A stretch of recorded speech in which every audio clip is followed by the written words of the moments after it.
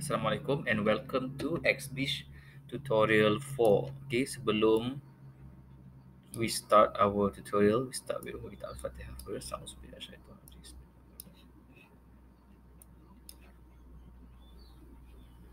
Okay, for the XBeach tutorial 4, this is the documents. All the documents, you can find it in Google Classroom under tutorial 4. And today we're going to do the 1D nourishment case. Make sure you have the correct folder. Today 1D nourishment case under tutorial 4. And inside the 1D nourishment case, you will have these 4 folder: banquet, beach, reference, shortface, and one run all dot batch file. Okay, getting started, I advise you prepare first. Open your Microsoft Word and then open your folder. Make sure to open your delf3d.grid. You can pause the video first and prepare first all the things you need. And then you need the delf3d quick plot. And of course, you need the XBeach manual.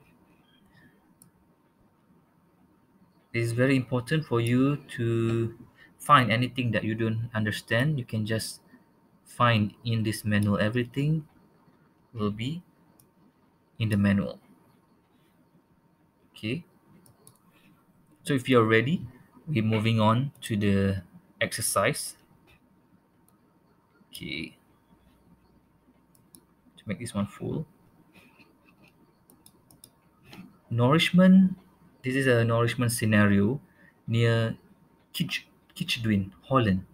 It will be in one-dimensional case. So this case concerns the exploration of nourishment strategy near Kijkduin along the Holland coast in the Netherlands. At this location, a mega nourishment of 21 millimeters cubic, named the sand engine, was constructed. In this case, we will explore to what extent nourishment can reduce the dune and beach erosion during a storm event. And we can work on the following tutorial. So this in Holland. You can actually see this is the area of Kijkduin, okay, Netherlands. And I'm going to share of you some video from the YouTube on this sand engine. It's very famous and it costs millions of money. Is a government because they wanted to build a sand engine here. So within time, with the work of nature, they can push balik all the sand and eventually they can become a natural sand. Okay, in order for us to understand more, we're going to play you this YouTube video. Ministry of Infrastructure and the Environment and the province of South Holland are working on a safe and beautiful coastline. The coast of South Holland, like here at Kijkduin, constantly needs to be maintained. That happens every 5 years by adding new sand along the coastline. But there are also innovative methods of coastal protection and coastal expansion. An example of this is the Sand Motor project, in which the sea is an ally in the strengthening of the coast. The sand motor is a huge volume, 21.5 million cubic meters of sand, which will be applied in 2011 along the coast of South Holland at Ter Heide, near the Sollefeld Nature Conservation Area. In the beginning, the sand motor is shaped like a hook with an inner lake. Influenced by wind and water, the sand gradually spreads along the coast of South Holland. This is called building with nature. The sand motor will become a nature and recreational area. New dunes will be created, and the area will attract a wealth of plants and animal species. Various kinds of birds, and maybe even seals, will explore the sand motor. Surfers, swimmers, and hikers can recreate at and around the sand motor.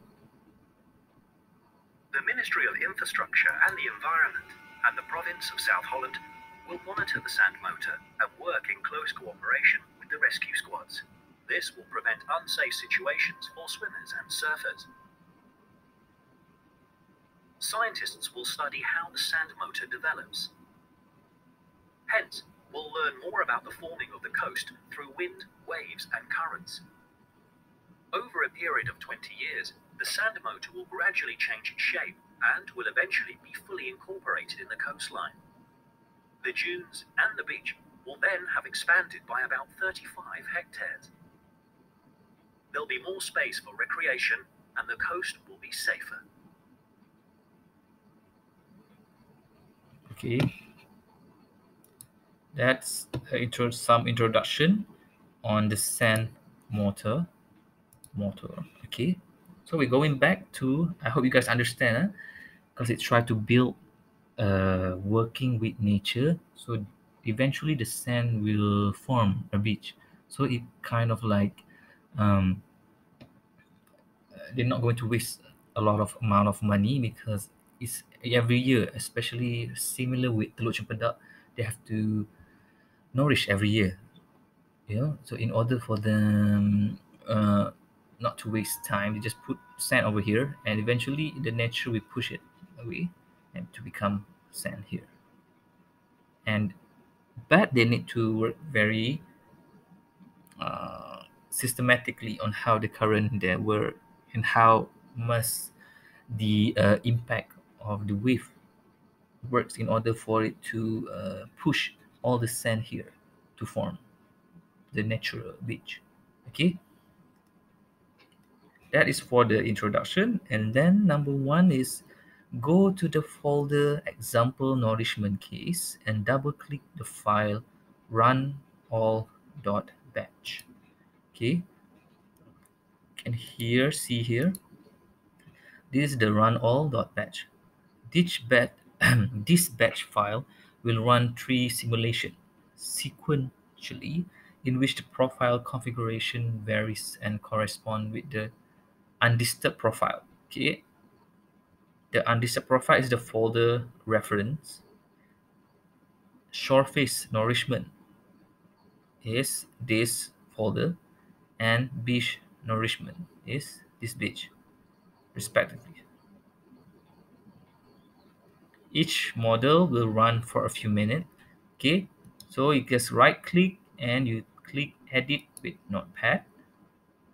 You can actually see inside the run all.batch the batch file called the run model.batch in the reference folder, and then it goes out and then it go into shoreface folder, and it call batch file of the running model of batch file inside the shoreface folder, and then goes out again, and then went into the beach folder, then it run the batch file, the run model.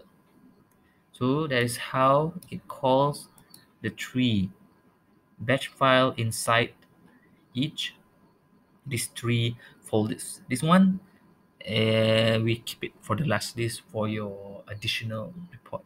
We're going to do this only these 3. Okay, so you click it, because I already have the result, so I already clicked that one, so I don't need to click this again. So you just click it and let it run for a few minutes. While running, you can already answer question number 2 to 6. Okay, and then for the reference case, open the file parameters.txt reference case.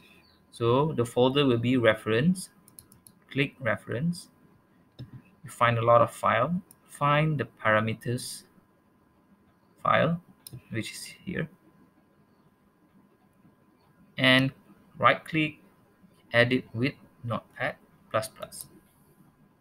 Okay, so this will pop up, and you can see check the number of grid points in X direction and x and y direction and y. How many directional wave beams are defined and what is their width? Theta mean, theta max, d theta. Okay, for the reference, so you go for the grid parameters here. This is where you define the grid. Everything that related to the grid, the initial grid, will be under the grid parameters. So you have nx, 111 cells. If you don't know what nx mean, you can always go back to the XBeach manual. You can type nx here and you click next until you find the definition. See here, spatial grid size is defined by the keywords nx, x, and y. So you can go click again.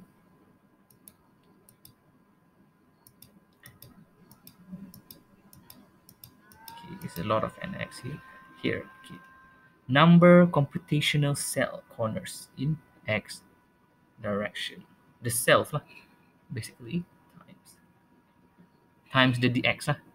How many meters? You bahagi one cell tu contohnya 100 meter, one cell is 10 to 100 bahagi 10, you can get the nx. So because it's one direction, so the ny is 0. Okay. How many directional wave beam are defined and what is their width? Theta mean, theta max, and d theta. So theta mean is minus 90 degree, theta max is 90 degree, and d theta is 180 degree. So we learned this one before in our tutorial on the computational grid.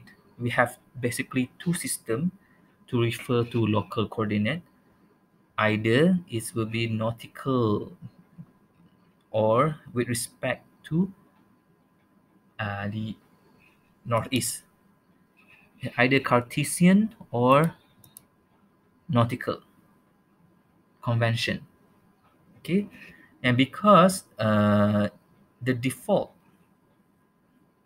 it doesn't mention here in the editor, in the grid parameters, doesn't mention anything about theta naught, nautical or Cartesian,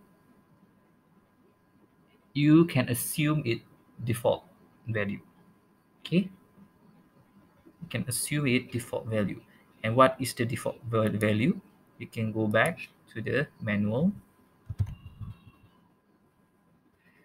sin theta nautical,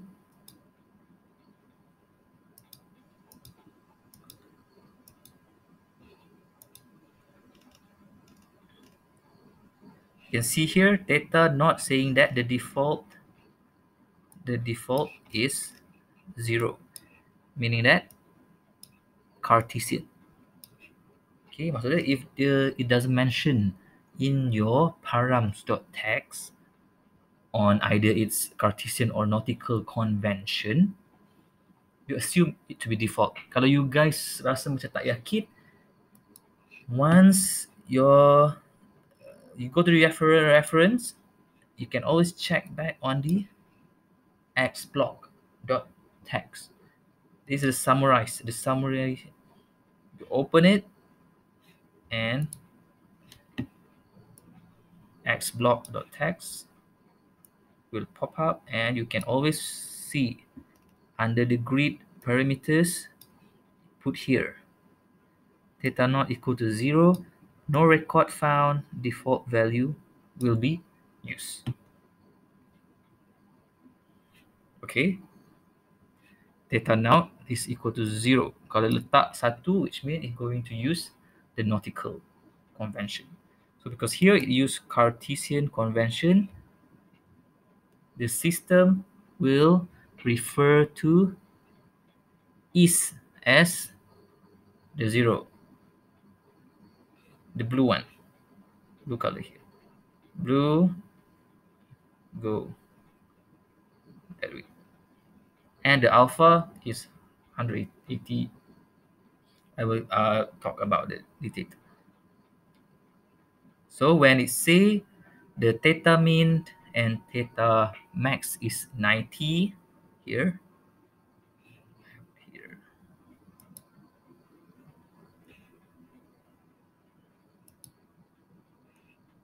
okay, theta 10 here, this is 90, this will be the minus 90, and the alpha will be 0, which means basically in 1D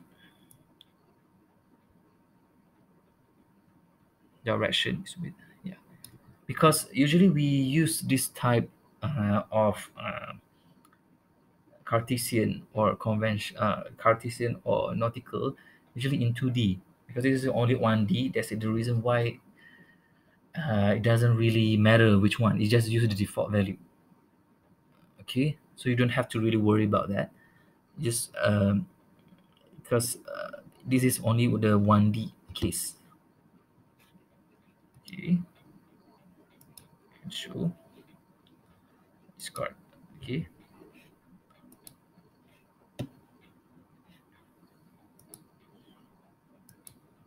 Okay, we're going back to sorry, going back to the folder,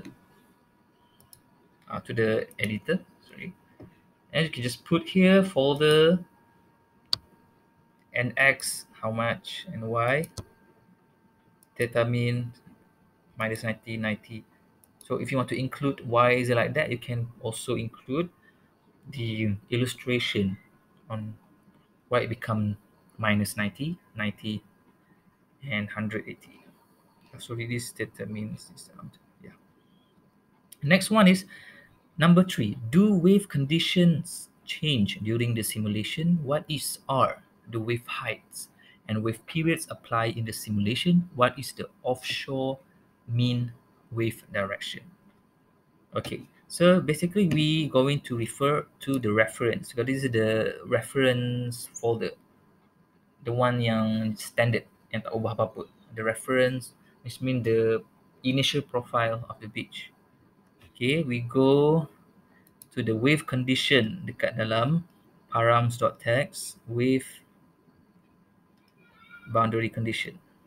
This wave spectrum parameters.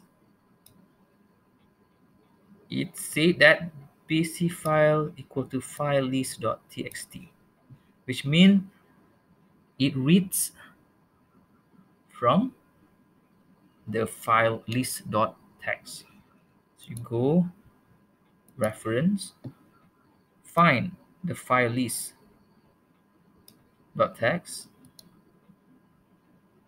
edit with notepad.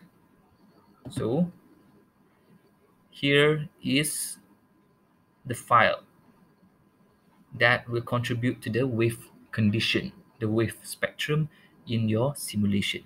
So what is all the wave heights and wave period apply? Okay, if you look at here in the file list, dekat dalam file list ni dia ada temporal varying wave boundary condition. They fit multiple spectrum. All this file John Swap spectrum, you can read about John Swap spectrum in the XBeach manual. Why it called the John Swap spectrum? But the function is to give a different definition of wave spectrum. Okay. In the following lines, each line contains, so this one is the one that length similar to the time in params.txt, and here this one is the resolution, berapa banyak dia punya time step. Sebab apa, kalau semakin kecil time step, maksud dia resolution dia semakin bagus lah. Kalau you use bigger timestamp, resolution tak bagus. And then this one is the one that you the file that I can read during this time. Okay. Duration, and then taking one example from John Swap. The John Swap.txt ni, you can go to the reference as well. Open John Swap here. Edit with Notepad. You can find there's a three terms, HM0, FP, and Mainang, and NNG, something like that. Okay. Kat sini, the definition here you can find also in the XBeach manual. I have already cropped it here. You can see here. The HM0 is the wave spectrum, significant wave height. FP, peak frequency of the wave spectrum. Gamma tak ada kat sini. Maksud dia tak gunalah. Dia pakai default, dia pakai default saja. S, directional spreading. Maksud dia kat sini pun dia pakai default 10 saja. Because it's in 1D. They don't use spreading. Mean wave angle. So dia ada wave angle. Nautical convention 270. So kat sini 3 je lah. Yang ni 1, 2, 3 yang pakai. And if you notice, kata main wave angle nautical convention 270. Meaning that if you look back here,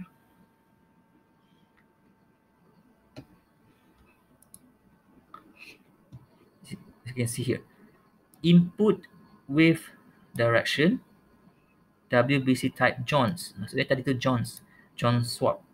In nautical convention, 0 degree is coming from north, 90 degree is coming from east. Maksud dia follow yang merah ni untuk wave spectrum. Dia tak follow Cartesian. Even though your punya grid bathymetry in Cartesian, but you punya wave type dia akan define dalam nautical. Maksud dia akan 270 mana? 270 here. It means that the error will come from here. Okay, as I put it again.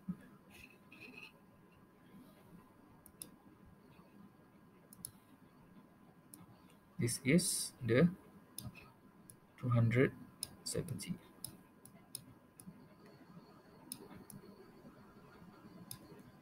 Because there's only one, and you have your sini lah area X kan. 1 je.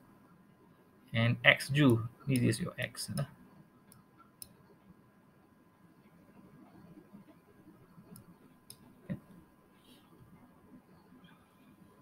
X saja yang bergerak. And show. Discard. Okay. And kata macam mana you nak cari period. Okay, because T is equal 1 over frequency. So, pandai-pandai nak kira. Kan? And dia kata sini, what is the mean wave direction?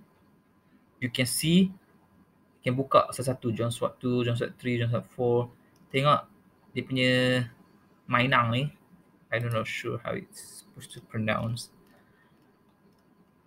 Main wave angle dia berapa untuk setiap John Swap? Dia daripada direction, pelbagai direction. Dia datang satu direction je ke atau dia datang banyak direction? The mean wave height dia.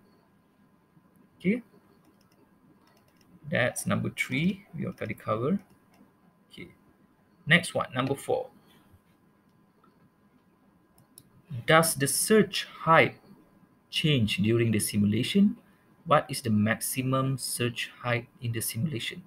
Surge height is defined with respect to mean sea level. Okay, because we are still in the folder reference. Kita buka reference. Kita tengok dekat dia punya. You must remember, you just go back to dia punya parameters. You tengok type sebenarnya surge height ni dia related to type, boundary condition. The ZS0 file is the mean sea level lah. Okay. and it refer to the search.txt. So that is the type punya input, but to change with respect to mean sea level, that is the where this file comes, and the type location equal to 1. So what does this one mean? You can also check in the XBeach manual. Okay, you go and open the search dot text. The dua, this is one. Open, edit with notepad. You can see a list of numbers. There are 2 columns. Okay, 2 columns. See here, type location 1 specified title record is specified on 4 corners of the domain and interpolated along the boundary. Maksudnya dia specify the same series, the same time series dekat all 4 corners. Kalau ada 1 corner je, 1 je lah. Maksudnya kalau you ada 2D at all those 4 corners tu, kiri, kanan, depan, belakang, semuanya gunakan data yang sama. Dia tak ada berubah banyak. So dia kata the ZS0 file must adhere to the following format. The last 3 columns are optional. So kita only have 2 columns because we only 1D. So you ada 2-3 columns depends on you punya type log. Kalau type log equal to 4, and then you can put additional columns. So for here, this first column is the type time. You see the time sampailah sini 129600. The time usually akan sama dengan apa? T-stop dia. Here, T-stop. Time. Okay. And then the second column is the ZS. This is where the height from the mean sea level tu. Sama ada dia naik ataupun menurun. See, minus ada, positif ada, which mean that ada naik turun with respect to the mean sea level. Okay. So I guess that answering the question number 4. And the maximum search height you can find ni lah, at what time dalam ni paling tinggi kat mana. So not going to tell you that. You have to find it. Okay. And then what is the simulation time? Okay, this one we already talked about it. T-stop. Do we apply a morphological acceleration factor, morph? Yes, we do. 5. This only for morphology, not the hydrodynamic time. It's not the morphological time, it's the hydrodynamic time. What variables are stored as output and with what time interval? How much hydrodynamic time is simulated? So similarly, also in the folder reference, the T-stop is 129,600 second. Hydrodynamic time equal to this you calculate lah. Morphact, if you want to calculate the morphological time also as well, is okay in your report. And then to know about what variable are stored at output, you can just scroll down, output variables. This is the global height. You have the wave, the bed level, wave height, velocity. What is CCG? Yeah, you can find out what is CCG. Cumulative sediment or something. How much with time interval there. This is a time interval, 60 seconds. Okay. So dia kata kat sini, number 6. So we move to number 6. Probably the simulation has finished. When you start the model, it generates a file named xblock. Yang tadi dulu. Open this file and check what is stored in the file. What was the total calculation duration of the simulation? Go back to the reference. Scroll down, open the xblock.txt, and open. And this is the xblock. Welcome to XBeach. The summarize simulation started pukul berapa dia bagi tahu. And then if you scroll down to the very down, dia akan bagi tahu simulation complete berapa, average time step dia berapa. Duration yang dipakai sebetulnya ni untuk running. Okay, average time step dia, speed berapa second. So it depends on your computer kadang-kadang tu. So, kalau orang pakai workstation yang tinggi, you can compare unit speed dia berapa dengan komputer biasa, and then you can upgrade your workstation. Kalau you kata not enough, you need to simulate a very complex problem, you can always customize your unit or your workstation, and you can monitor the duration time berapa sebenarnya yang untuk run you punya program. Okay. Okay, so that is the end of part 1. So you can have a quick rest, and I'll see you guys. I'll see you guys for the part 2. I want to stop this one. Thank you so much. Assalamualaikum.